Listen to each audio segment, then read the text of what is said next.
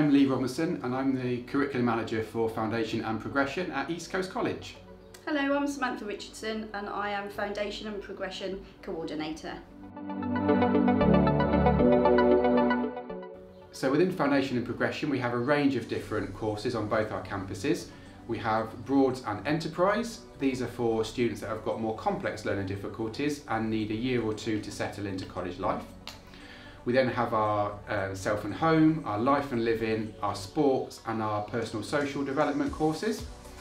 We then move on to our Progression courses, and within these courses we have vocational tasters within them. And then we also have our supported internship project search provision, our Prince's Trust and also our Engage provision. So what kind of support do we offer in Foundation Progression? We offer classroom support to students to keep them on track with their academic work, their achievement and their progression.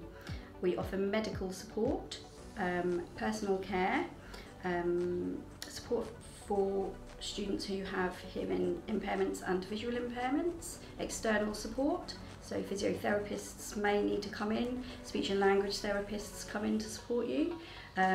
Lunchtime support we offer you to help you with your money skills, choosing healthy balanced meals, and also transport support. So we meet you off your taxis in the morning and we make sure you get home safely at the end of the day.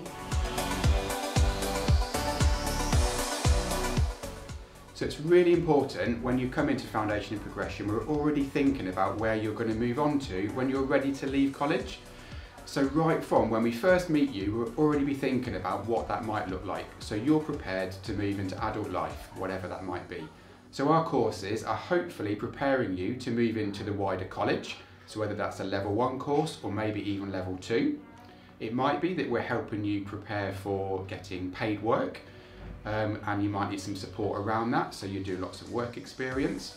It might be that you're going to be supported to move into independent life in some ways. That might be supported living, it might be accessing community provision that's out there, so we would help you access some of that provision. What will be critical for us is to develop a transition out package, so as you are preparing to leave college, you are certainly prepared for your next steps.